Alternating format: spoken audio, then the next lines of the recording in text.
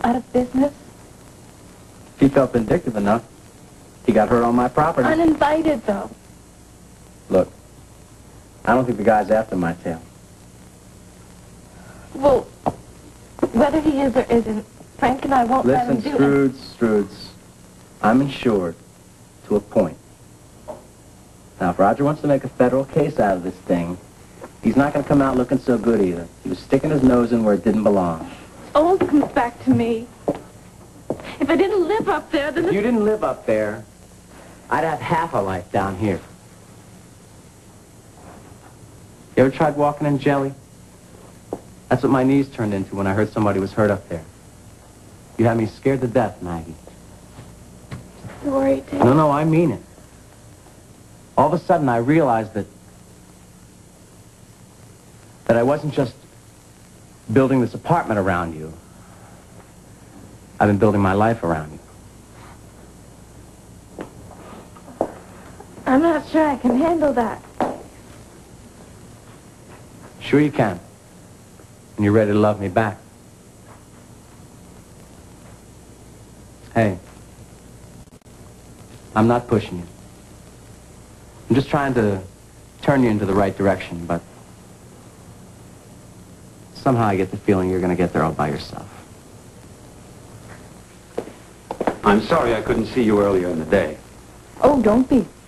You know I do my best work at night. Touche. Now, I've had my people pull some files out on the American investments. Now, what have we here? Chemicals, mining, resorts, hotels. Soybeans. Do you think Mr. Finelli would be interested in soybeans? Why don't you let me look at those and see what interests me? Do you need a magnifying glass to read the fine print? Now, the finer the print, the greater the duplicity. I can read this, Max, even between the lines. When you've finished, I'll be glad to answer any questions. I'll bet. That paper sounds like a crackling fire. Might as well stop the recording. She's reading now. I wish we weren't doing this. I wish we didn't have to. Do we have to? Do we have to stoop to this? Max's level? We're merely fighting fire with fire. I found this planet under Jack's desk. By Debusjak? How else would he have learned of the Marzell interview? Well, that's monstrous. But you'll put it back, of course. Of course. Otherwise, he'll know we found it. Feel better about our eavesdropping? Oh, yes, infinitely. As my unsainted father would say, don't get mad, get even. You have sufficient light? Yes, this is fine. May I offer you a drink, Dawn? You've switched to scotch, right? I've switched to Sydney as well. And no, thank you. I'm working. Well, there was a time when you mixed business with pleasure. There was a time I did many very foolish things. Yes, but with such charm, and such eagerness to please. The little street kitten desperately trying to become a sleek house cat. All kittens become cats, Max. Yes, and grow sharp claws.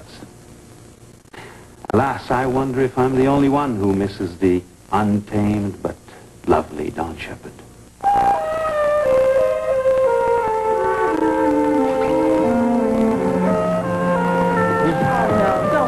More customers are here. Hey, what's this? Wait a minute, we're closed. Well, I mean, they're here. Those are TV people. You should fix your hair. Fix your hair. Oh, right on the dot. You didn't think it was tomorrow night? No, this day has gone so fast. Look, you want me to change into something, a blue shirt or... No, you're fine. Don't change a thing. Look, I want to talk to the kids first. You just go about your business. All right. That, one of the runaways?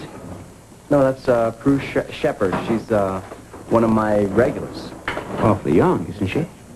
She is, but her parents know she's here. Look, I'll get the kids, all right? Hey, want to be on TV? No, I just want to be on my bed. It's a crazy day. Cute kid. Try to pick her up in the background if you can.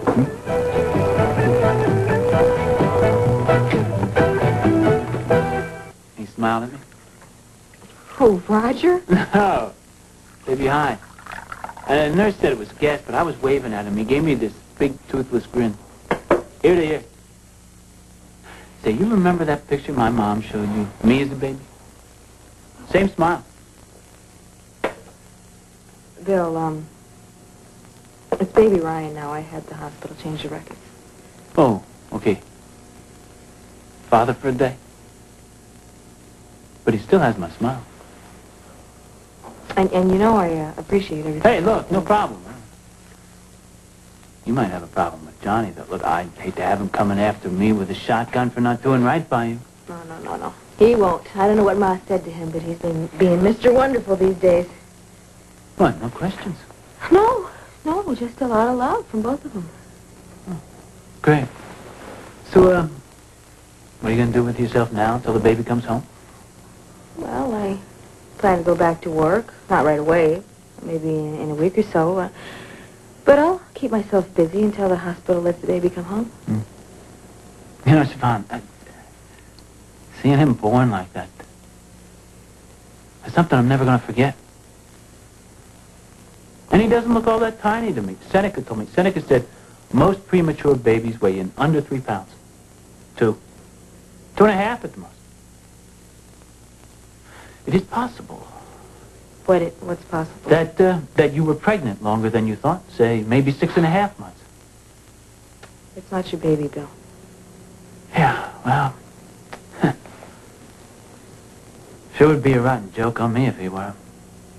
I mean, could you imagine him growing up thinking his father was dead when all along he's got one ready and willing to raise him? Bill. It just doesn't seem fair to me. The other day I was walking and this picture flashed across my mind.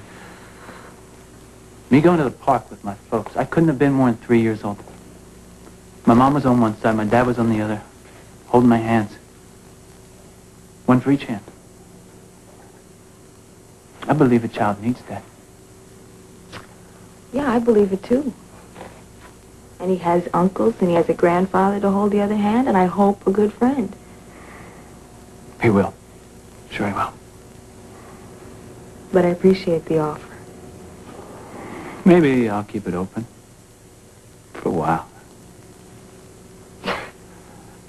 Oh, come on. You think that's funny, huh? No, I just had a picture, too. I imagined myself walking down the aisle with a papoose on my back. It looked pretty funny in a family album, don't you think? I think it would look great in my family album.